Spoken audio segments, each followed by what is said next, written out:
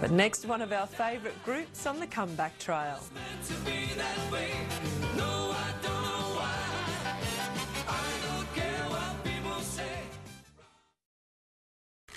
When it comes to musical staying power, there's one group that stands out from all the rest, Wickety Wak. These resilient rockers with a distinctive look are again on the comeback trail. Doug Murray's caught up with the boys to see why you just can't keep a good band down.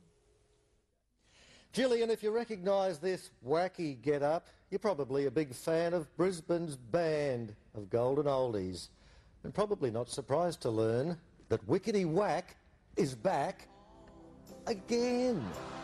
You're a closet queen, that is what you are. They would hit the ground if you had no pride. Well, last year it was called Lock Up Your Grandmother's Tour in about September last year. Well, lock 'em up again. The comeback catch cry is no exaggeration. A band more than a generation old can turn young fans into grannies. Never miss Greatest show in Australia. Oh, marvellous. Real Queenslanders, yes. They're just pure Australia. You really get a feedback from the audience. You look there and sometimes you can see people that you hadn't seen for 20 years and it's a real buzz. Over 30 years, actually, beginning at the Currabee Hotel, with local boys passing themselves off as interstaters to attract a fatter paycheck. They were that good. Soon, they were regulars at Sydney nightclubs, a show band to fill venues. Part of the attraction was a willingness to make fools of themselves, with cheesy antics that could go wrong. Timey kangaroo down, sport. Timey kangaroo down.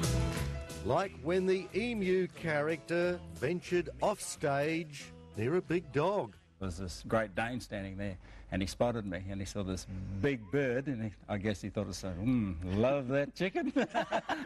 And we're yelling out, party, quick, get it And he back after on me. stage, yeah. Jumping back on stage is almost an arthritic impossibility these days. I just tell them straight.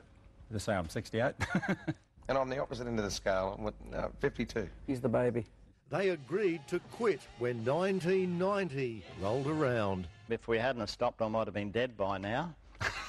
Because life in the fast lane and everything like that.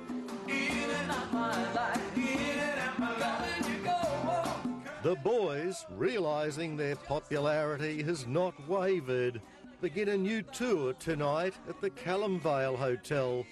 Number one fan, John Power. Oh, Doug, it's fantastic. I'm tickle pink, absolutely. Not surprised? No, not surprised at all. What has changed is I think we're all far more relaxed. We can only marvel and wonder how many more comebacks. They're asking, has anyone died? And while we're all alive, we'll continue doing it.